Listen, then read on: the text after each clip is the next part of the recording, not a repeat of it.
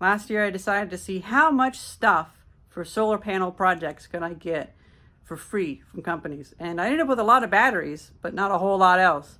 And getting inverters, it was just such a pain. They really didn't want to get rid of them because they didn't make as much money from selling those. The battery market was really, they were able to make those for 25 bucks and sell them for 125 bucks probably. Well, pretty much all the offers from companies have dried up due to the political climate and China-US tensions. And whenever LiTime came out of the blue and offered me anything on their store, I was like, I really want that inverter. Really, really want that inverter. And they actually sent it. I've asked them so many times. So, here's the rundown. I had this building, access to this building, years ago. But the neighbors were using it for storage, and my workshop was in the other building. But I decided to put some solar panels on the roof and have an MPPT charge controller on the wall.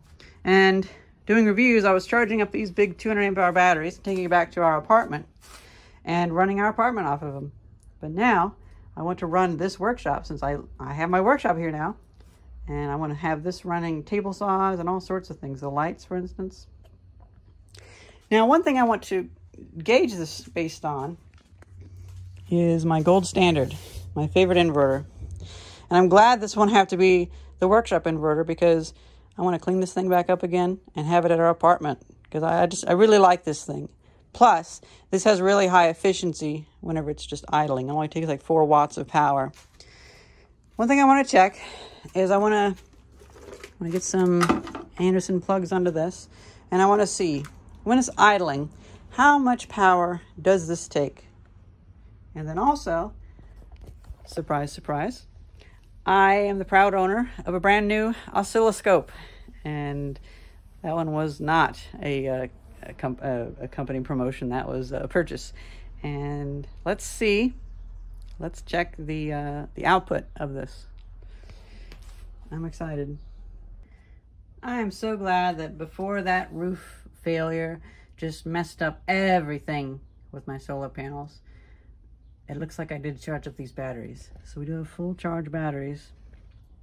I actually rather like how this connects in, because inverters have a bad tendency of just having 2 bolts right next to each other. I do wish that this was flipped around, but I understand why they do that. So the batteries are 13.35 volts. Let's turn it on. Let's turn it on. How do you turn it on?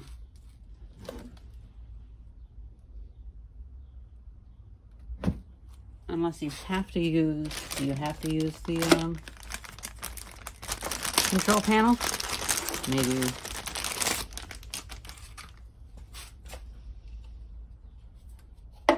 Oh, there's a teeny tiny button on the front. I didn't even see that. Teeny tiny.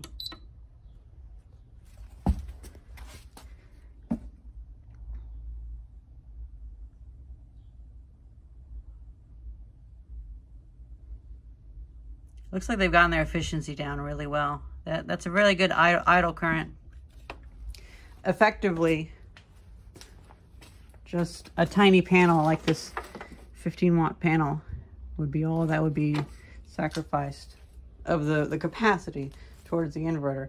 Whenever I build a solar panel system, I like to think about how the capacity of the solar panels, how much gets used up in cable heating and the inefficiencies of the inverter.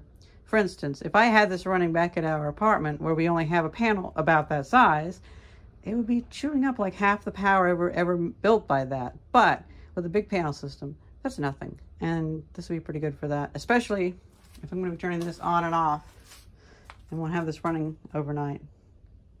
I may get to a point though where I'm running Bitcoin farmers or something just to put the energy to good use, and I might actually be running this overnight though. But still, 7 watts isn't a big issue. I am curious though about how the power output, what the efficiency is. Well guys, it got really hot today in the 90s Fahrenheit, and couldn't really do a whole lot in the shop, but I tried to find a 100 times probe to use my new oscilloscope on this. And turns out I only have 10 times probes. Back in Illinois, I guess I bought a 100 times probe and lost it. It might be in my barn back in Illinois. We didn't pick it up. I went digging and found all the probes I had, and they're all 10 times. But I wonder, this might not be as scientific. I could measure it through a variac. Does that seem to make much sense? I mean, 1 times, it could do, nah, it'll max out at about 30 volts. I wouldn't want to go much higher. And I do not want to fry this oscilloscope. But I did go back home and get my watt meter so we can measure both ends of this thing.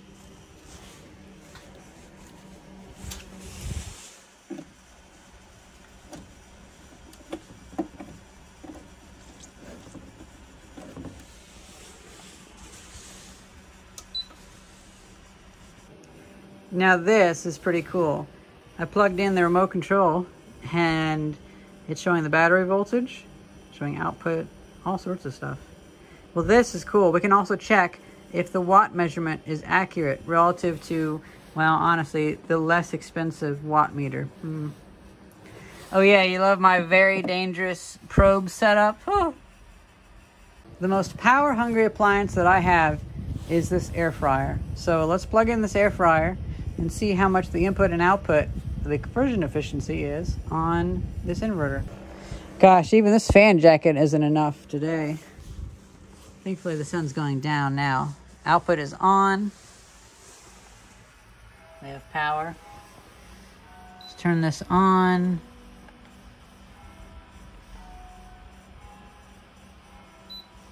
Bake.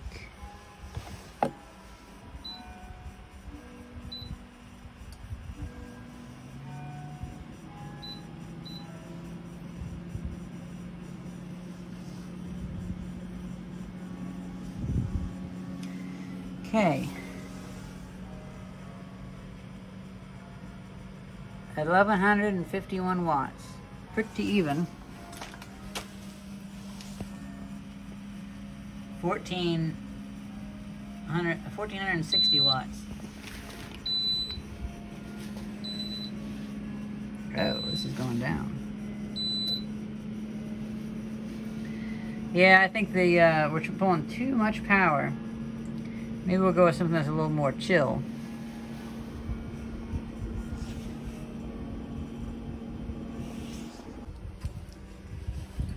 I decided to grab the thermal camera. Yep, pretty warm just from that little bit. And it's been like 45 seconds. I'll definitely want to use the enclosed cables because those are much, much thicker. This little current sensing setup, it's not meant for pulling this much power. But that definitely let the heat out. Let's see how much power this 1980s R12 dehumidifier takes.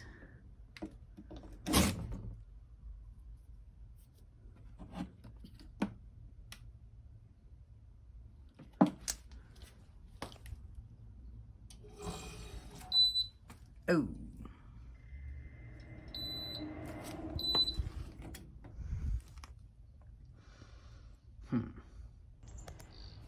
Well, obviously all the things I keep picking take too much power. So in that case, it stalled it because of the thin wires. So let's do something a little lower power.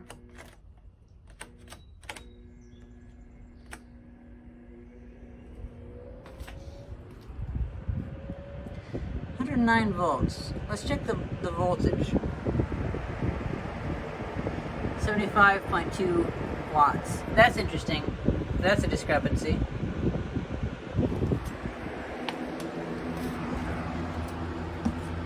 $85 watts. It's something like 85% efficient, which is what you would expect for the lower end of things.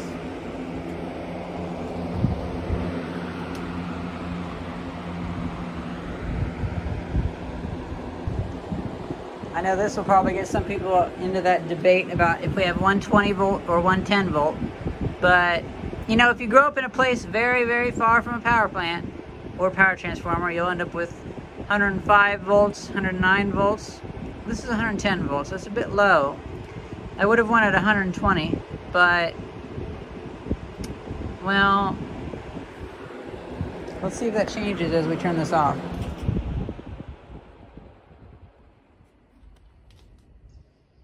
It didn't change at all. It went from 110.1 to 110.3. So the load is no different. It seems like they're playing it safe by going to 110 volts, which is more of a matter of choice. Some things will have a little bit less power, but that might be good.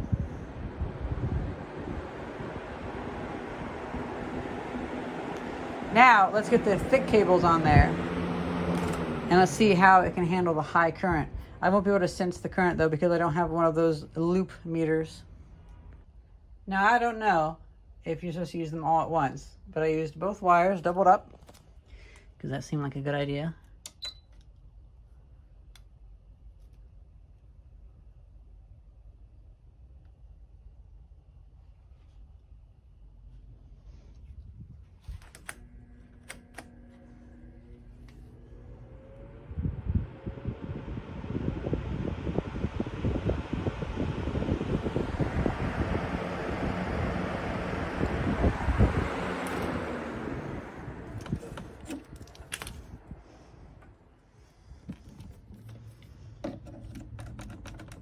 Now the high current load.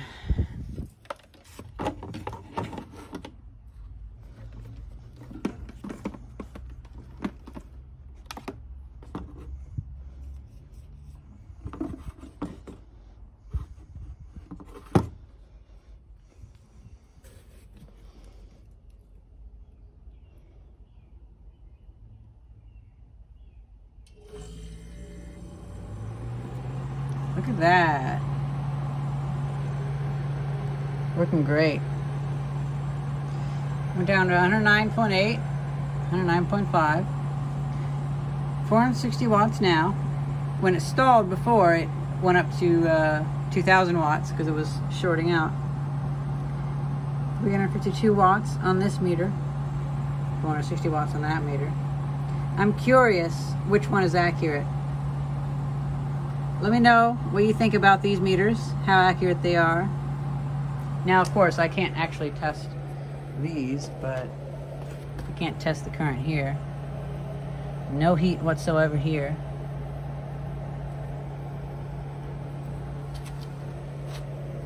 That battery's rated for 200 amps, so that should be good. Oh, very nice.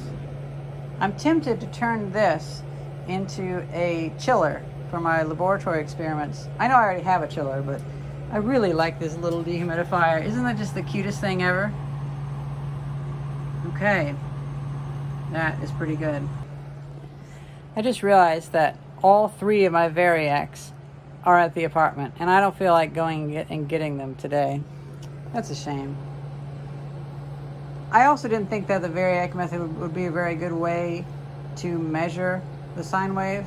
I know on my Renault's Big Projects channel, I had shown the waveform of that other. No, it was a 24 volt one that I got, but I can't find where that thing went. I've searched the barn twice when we've gone to Illinois. Can't find that thing anywhere.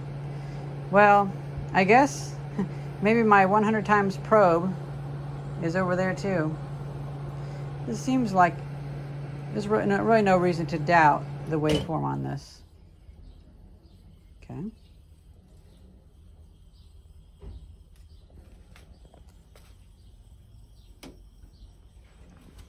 Humidity's gone down a lot because it's such a warm day today, so that's not really doing a whole lot. Well, guys, that was a quick little look at the LiTime 3000 watt pure sine wave inverter. There's not a whole lot for me to really talk about this early on, but I get it. They wanted me to post a video about it, and seems like they did a really good job with it. I'm gonna use this to run my entire workshop. At the moment, I have a lot of, I've been really busy fixing things at restaurants, doing all sorts of things, and it's like 20 things a week. and I make a little bit of money here, a little bit of money there.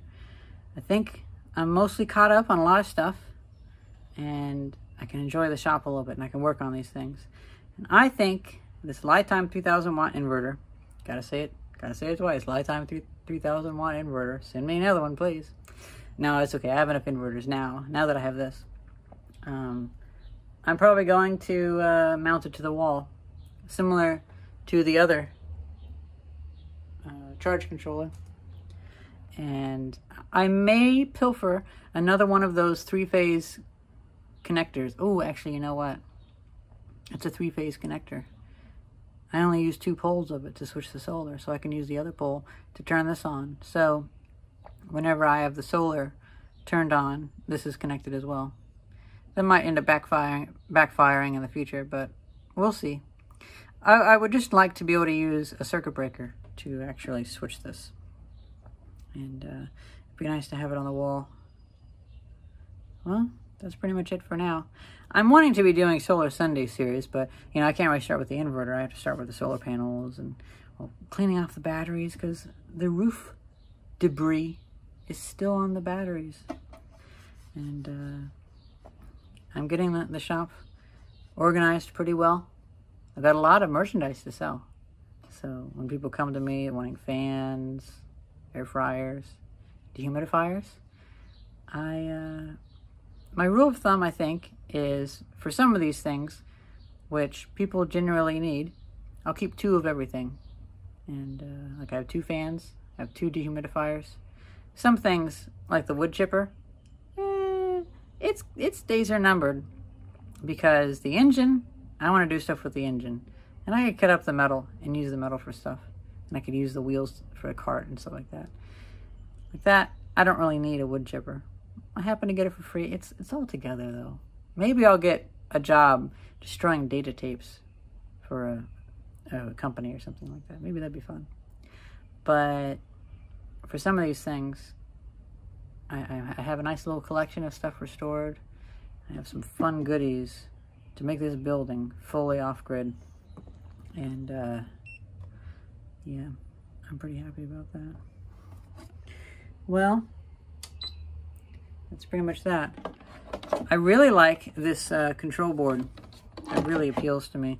This would be good for like a boat or something like that.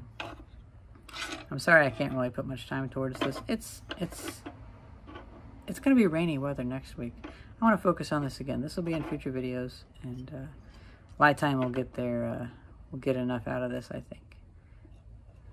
They worked out pretty well because, you know, I bust my butt trying to make enough money to buy anything like this, and that's why it's like, well, I'm not going to spend any money on this stuff. I'm going to wait for it to trickle into me, because then I can focus my time on saving stuff from the trash, and that's how I can just, you know, give away box fans for people that need them, and or sell them for super, super cheap. Or I have a habit of collecting antiques for myself. Antique televisions. I got another antique television coming. Antique refrigerators. I got another antique refrigerator coming. And we're going to have a shop fridge pretty soon, just in time for the heat of summer. It's a 1935 General Electric monitor top, and it's mostly fully restored. The person just needs to get rid of it. And they live like 5 buildings down, so I can't say no. Well, hope you guys enjoy this video. See ya.